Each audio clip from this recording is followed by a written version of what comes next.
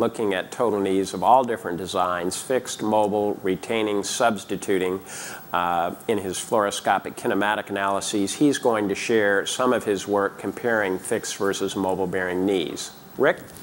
Well, Doug, thanks for that. It's good to be here with you. And it's amazing to think when we look at fluoroscopy that we've now fluoroscoped over 2,500 knees. And I was asked to be able to come here today and look at the differences between rotating platform and fixed bearing knees. And so hopefully we'll get a chance to take a look at that and see what the differences are.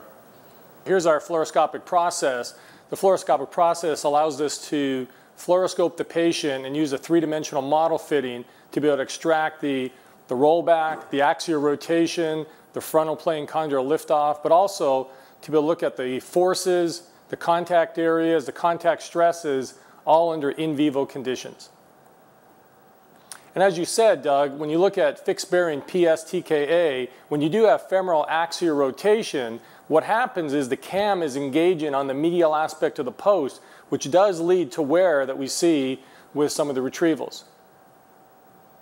Here's another fixed bearing knee, and you can see with our in vivo process, you can see that all the contact stress is driven through the medial aspect of the post, which I think is a concern with fixed bearing PSTKA. Here again is another fixed bearing PSTKA, and you can see, look on the right, you can see that the cam is driving into the medial aspect of the post. What we see and what happens typically, if the cam does not stay axially rotated, what happens in a lot of TKA, as soon as the cam and post engages, you lose all the axial rotation, and what happens then is the femur actually rotates in the wrong direction.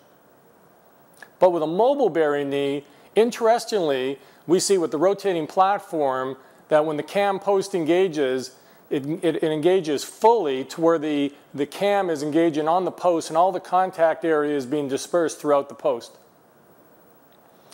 We've been asked with the Sigma RP TKA, does the bearing rotate? And here's a beaded poly study where we put beads into the polyethylene and track the polyethylene. And yes, we did see bearing rotation with the Sigma rotating platform TKA.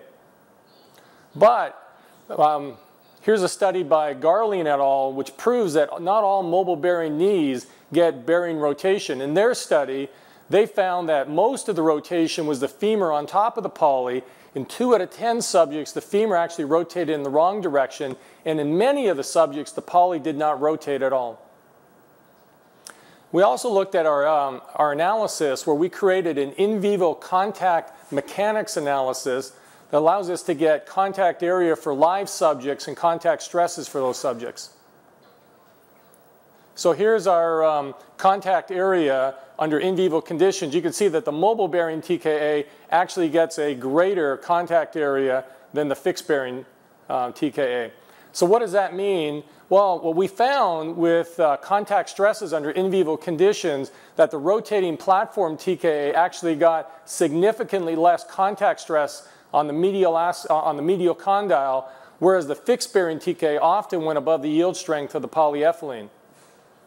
Here's an example too. When you have significant axial rotation, you lose the maximum contact area. When you lose that contact area, the contact stresses are significantly greater for the fixed bearing TKA. What about patellofemoral mechanics? Well, we did our analysis initially on the normal knee to get in vivo contact area of the patella, which you can see is significant throughout motion. Then we analyzed the Sigma PS rotating platform knee, and interestingly, we did get good contact area all the way throughout flexion for these subjects. But looking at other TKAs, we saw that there was lesser contact area and deeper flexion.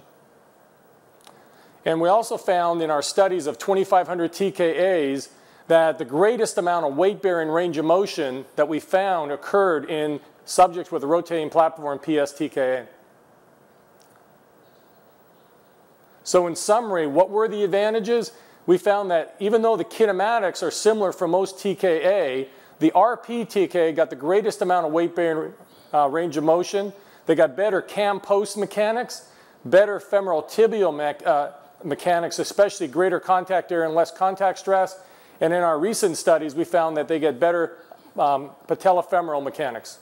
Well, thank you, Rick. I think you have given us some great basic science on some of the potential advantages of mobile bearing total knees, but one thing we certainly all know, if they are not implanted, no matter what the implant design, if it is not implanted properly, certainly optimal results will not be obtained. And I think with that, let's go back to the operating room as Dr. Gorab is, I believe,